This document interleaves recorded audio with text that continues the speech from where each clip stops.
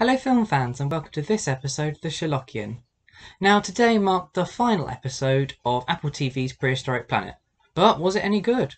Well, on today's episode we look at Potholing Triceratops, Dancing Dinos and Qianzhousaurus. First of all, the Triceratops then. Well, Triceratops really are quite common in dinosaur documentaries, aren't they? I mean, there scarcely goes a dinosaur documentary that doesn't have them. They're one of the most recognisable dinosaurs in existence. I often think part of their appeal is that they look quite a lot like rhinos, and indeed in dinosaur programs they often act quite a lot like rhinos as well, charging around, stabbing things with their horns. But Prehistoric Planet, as you might expect, does something a little bit different with them. For a start, it focuses on baby Triceratops, which is something that you don't always see, but more importantly it looks at some of their behaviour.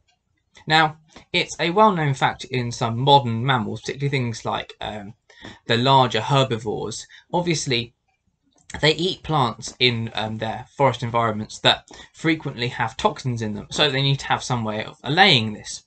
And it's been noted in things like tapirs that they can often visit clay licks, which they use as essentially indigestion medicine, and it sort of coats the lining of their stomach and makes sure that they don't get poisoned.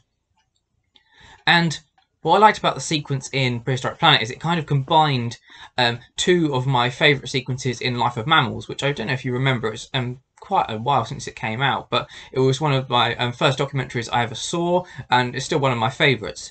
And the episode on herbivores, it has two scenes I really liked, which had tapirs feeding from a clay lick in the middle of the night. It's quite sort of eerie footage. We're sort of in early kind of night vision camera mode, where you can't quite see what's going on, but it felt quite exciting. It felt like you were actually there. And then the other thing it had was its absolutely beautiful sequence, one of the best sequences I think that's ever been shown on a BBC documentary, where these elephants go underground to take salt off the walls using their tusks and to eat it, because obviously they don't really get much salt through their vegetarian diet. And this kind of combined the two. It had these Triceratops going underground to get to this clay lick, and the little baby gets separated during the trip because obviously it's pitch dark, they can't see a thing, and it just felt really eerie, and you really got a sense of this sort of underground environment. But it's not really a place you expect to see any dinosaur, particularly Triceratops, which you normally associate with sort of a very foresty, woody environment. And it was absolutely brilliant. I mean, and I really liked as well the variation it gave the different Triceratops on their frills. They weren't all exactly the same. You could actually see distinctions between the two, like they were actually real individual animals. It's absolutely brilliant, and that's why I've included it in this, my top 3, if you like, in this review, because it was just so brilliant. You got to see a new angle on a dinosaur that you're already quite familiar with. I mean, I've no idea whether Triceratops actually did that in real life, but it seems highly likely that they must have done something in order to offset their highly vegetarian diet.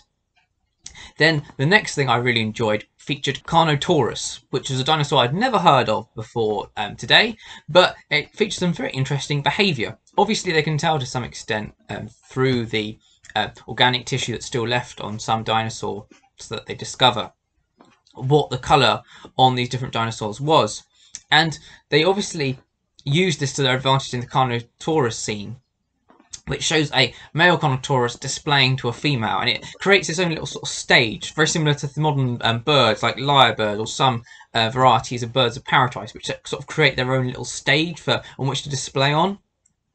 And then once the female Carnataurus arrives, the male displays to her, and he shows off, particularly showing off his blue arms, which sort of on the sort of inside of what would be in a human, your forearm.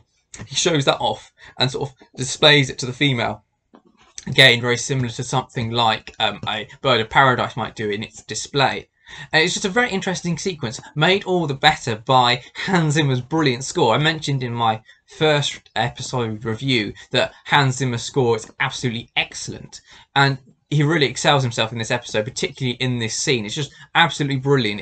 He plays this really sort of upbeat kind of dance music as this Carnataurus sort of jumps around, sort of turns and turns, and then finally displays its arms again and again and sort of rotates them using a ball and socket joint, obviously at the shoulder. And it's just absolutely brilliant. And then to cap it all, the female rejects him. So, that's something. I mean, hopefully, I'm sure it managed to find love later on, but you don't see that bit. But yeah, it's just a brilliant sequence, and again, it features a dinosaur that you might not have been familiar with. I mean, I know I wasn't. And then finally, I think my favourite sequence is this entire episode, and probably one of my favourite sequences in the entire series as a whole.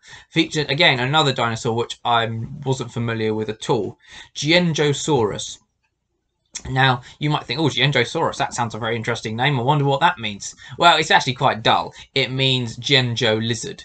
Qianzhou is the place in China it was discovered. So that's not very interesting. But it more than makes up for it in the behaviour it shows. Basically, it's got a... Obviously, it's hunting in a forest because this episode's on forests. And it's hunting a species of sort of feathered dinosaur called Carnataurus. And Carnataurus is feeding in like a group on some fallen fruit that have fallen in the forest, and then Qianzhousaurus gradually sneaks up on it very close. And what I really liked about it is you often get in dinosaur documentaries, particularly when they talk about things like Allosaurus. I'll say John Hurt did this a lot, particularly in his series Planet Dinosaur.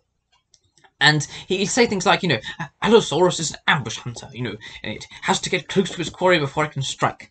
And then it would show you a sequence where the Allosaurus seemed to run for quite a long time before it caught its prey, and you sort of think, is that really ambush hunting? I mean, modern ambush predators, like, say, leopards, they have to get incredibly close to their prey, like 5 feet. I mean, that's an incredibly close distance. I mean, it's almost, you know, within like 2 bounds before you jumped on the quarry's back. I mean, that's how close they have to be. That's ambush hunting, in my mind at least. So what I really liked about this sequence is, first of all, it shows you the Qianzhousaurus getting really, really close, really properly stalking, and it's in a foresty environment, so it really feels like it's creeping up on these Carnataurus. And then it does get incredibly close, like probably about 4 or 5 strides before it strikes. So that was brilliant, and you know, it takes a few attempts in different hunts for it to actually grab one. And I just really liked it. It felt very real. It felt very much like an ambush predator would actually hunt. And what I liked as well is that for the first time, I think, in any dinosaur program I've watched, it actually felt like as well that the dinosaur had camouflage suited to its environment. Obviously, it's I say it's scales. It kind of has both scales and sort of, you know, downy-ish feathers. But it's, you know, its plumage, if you like, was very well suited to its environment. It wasn't exactly the same, but you felt like it was kind of blending into the background. You could understand why the Carnataurus couldn't see it, which is not always something you really get in dinosaur documentaries. Often it doesn't feel like the dinosaur is really camouflaged for its environment. It just sort of looks roughly the same colour, as if they've gone, right, we're going to make the background desert, so let's make this Allosaurus red, and then done in sort of similar colours. Anyway, you're probably thinking, oh, well, at least he's grown up a bit. He's not talking about strange dinosaur names anymore. But you'd be wrong, because I found a brilliant one in this episode, Atrociraptor. I mean, how's that escape the notice of Jurassic World, or whatever it's called nowadays? I mean, you can understand why it wasn't in Jurassic Park, because it was only discovered in 1995. But a dinosaur called Atrociraptor, you'd think that would get in films all the time. Apparently it means savage robber, which is a brilliant name. And makes it sound scary. And I haven't really got anything else to add about it, apart from that. But yeah, what a great name.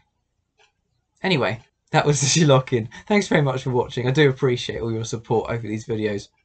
They've been quite popular by my very own modest standards. So thanks again. And hopefully I'll see you in the next one. Goodbye.